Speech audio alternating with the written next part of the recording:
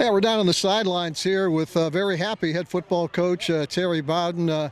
Coach, we talked about it. This is a brand new season. You're 1-0. That's the way to start it, right? You know, that's what I told our players. You know, going into this game, we hadn't lost any of our goals. Our goal to try to win the East, try to win the MAC, and try to go to a bowl. But getting into the MAC conference and getting your first win. And Bowling Green has been in 8 years. They've beaten Akron against through a lot of times, and so it's good for that to happen for these young men.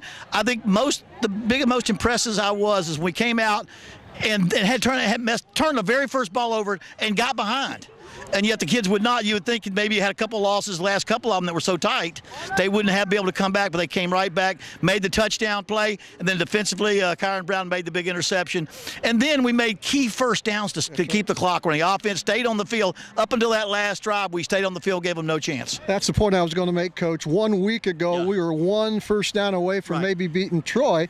Tonight, we're in pretty much the same situation. The point differential is different, but you put it away by getting first down. Well, that was important, too. You know, we lost Warren Ball, broke his ankle today. We lost him for the season. But, you know, the running backs that played so hard, you know, last year, those running backs came up and played hard last year as well. So Van Edwards, Manny Morgan, those guys did an outstanding job.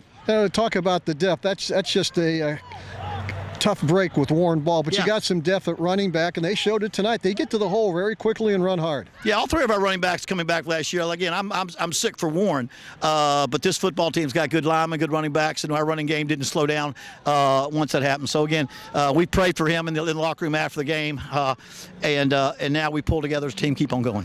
One of the biggest hits of the game was a guy we're going to talk to in a minute, Alvin Davis. Looked like they were going in for a touchdown. He made the big pop at the 2. They had to settle for a field goal, and that was huge. Well, pound for pound, there's probably not anybody that tackles and hits harder than Alvin Davis. As a freshman last year playing in and now stepping in as a sophomore, and he's one of the hardest hitters, surest tacklers, toughest guys on our football team, and I'm sure glad he's an Akron Zip.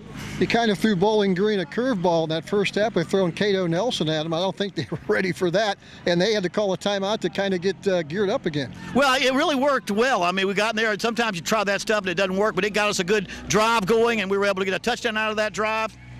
Then we used Woody for the same plays. Yeah. He's not as fast, but it's still great plays for him too. So it's good to get our backup quarterback some work too, and to get them an opportunity to contribute to the offense. When the game was on the line, the defense really played well. I mean, the Bowling Green was moving the ball offensively, passing the ball, running the ball, but the defense came up strong. Really did. I think there was the early part of the third quarter where they got some points. We turned the ball over. They got 3, I think, or they got 7, then they got 3. But defense held on and played great in the fourth quarter, great in the first half. So it was a team effort. You know, we're really lucky. Even our special teams came up because we let a lot of returns in the first half. They had 2 kickoff returns, a punt return in the first half that hurt us, but we really sealed that up and did a great job of correcting those mistakes. Last Sunday morning during the TV show, you told me we got to get the tight ends involved, and you got them involved tonight. Yeah, it was great to see Newman Williams, Kobe Booker got into play, and then of course Brandon Junk got some good blocking. So you got to get them to catch some footballs. I think if you're going to use them in there, they're eligible receivers.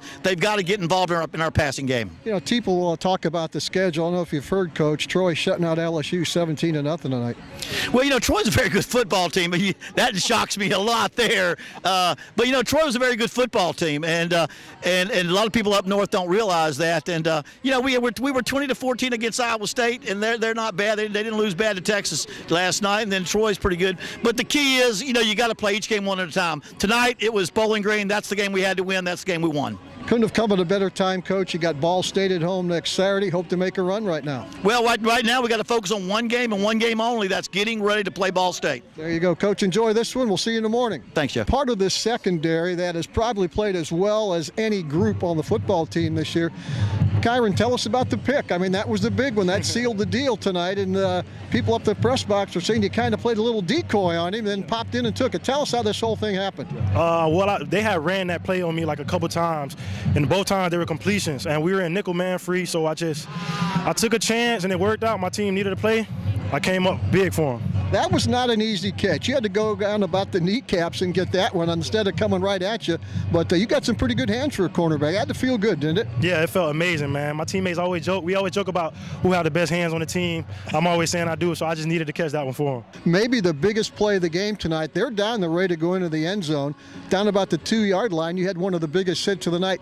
Tell us what you saw and how you got to the ball carrier so quick. I was talking to Bell before that play. You know, communication is key, and he told me he's going to fit hit inside and just come up hard outside of them, and I'll be there. That was a huge hit. That looked like they were going in for a touchdown. They had to settle for a field goal, and that really was one of the keys to this game.